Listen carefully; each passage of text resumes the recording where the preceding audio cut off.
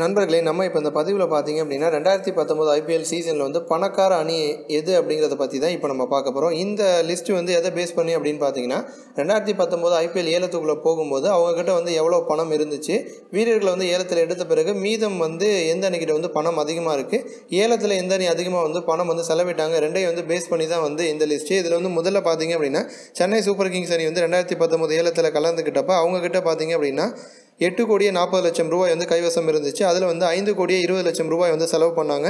3,20,00,000 ரூபாய் வந்து கைவசம் திரும்ப வச்சிருக்காங்க. இதில் வந்து மோகித் சர்மாவுக்கு தான் அதிகமான தொகை வந்து செலவு பண்ணாங்க. 5 கோடி ரூபாய் கொடுத்து அவர் ஏலத்தில் எடுத்தாங்க. ரெண்டாவது வந்து டெல்லி கேபிட்டல்ஸ் அணி, அந்த அணிக்கிட்ட வந்து 25,50,00,000 ரூபாய் வந்து இருந்துச்சு. அதில் வந்து அவங்க செலவு பண்ணது வந்து 17,80,00,000 ரூபாய் வந்து செலவு பண்ணிட்டாங்க. மீதி பார்த்திங்க அப்படின்னா 7,70,00,000 ரூபாய் வந்து கையில் இருக்குது. இதில் வந்து கோலின் இங்கிராமுக்கு வந்து அதிகமாக செலவு பண்ணியிருக்காங்க. 6,40,00,000 ரூபாய் வந்து செலவு பண்ணியிருக்காங்க.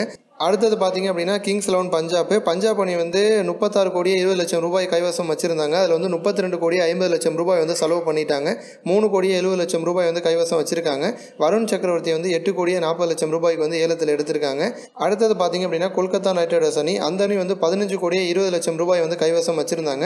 அதில் 9,15,00,000 ரூபாய் வந்து செலவு பண்ணிட்டாங்க. மீதி பார்த்திங்க அப்படின்னா 6,05,00,000 ரூபாய் வந்து கைவசம் வந்து வச்சுருக்காங்க. இதில் வந்து பிரத்வைட்டை வந்து 5 கோடி ரூபாய் கொடுத்து ஏலத்தில் வந்து எடுத்தாங்க. அடுத்தது பார்த்தீங்க அப்படின்னா மும்பை இந்தியன்ஸ் அணி வந்து கைவசம் வந்து 11,15,00,000 ரூபாய் வந்து வச்சிருந்தாங்க. அதில் 7,60,00,000 ரூபாய் வந்து செலவு பண்ணிட்டாங்க. மீதி பார்த்தீங்க அப்படின்னா 3,55,00,000 ரூபாய் வந்து கைவசம் வச்சிருக்காங்க. பரீந்தர் சரண் வந்து 3,40,00,000 ரூபாய் கொடுத்து ஏலத்தில் எடுத்தாங்க. அடுத்தது பார்த்தீங்க அப்படின்னா ராஜஸ்தான் ராயல்ஸ், அந்த அணி வந்து 20,95,00,000 ரூபாய் வந்து கைவசம் வச்சிருந்தாங்க. அதில் வந்து 13,80,00,000 வந்து செலவு பண்ணிட்டாங்க. மீதி வந்து 7,15,00,000 ரூபாய் வந்து வச்சிருக்காங்க. உனத்கட்டை வந்து 8,40,00,000 ரூபாய் கொடுத்து ஏலத்தில் எடுத்தாங்க. அடுத்தது வந்து ராயல் சேலஞ்சர்ஸ் பெங்களூர் அணி, அந்த அணி வந்து 18,15,00,000 ரூபாய் வந்து கைவசம் வச்சிருந்தாங்க. அதில் 16,35,00,000 வந்து செலவு பண்ணிட்டாங்க. மீதி வந்து 1,80,00,000 ரூபாய் வந்து வச்சிருக்காங்க. சிவம் தூபைக்கு வந்து 5 கோடி ரூபாய் கொடுத்து ஏலத்தில் வந்து எடுத்தாங்க.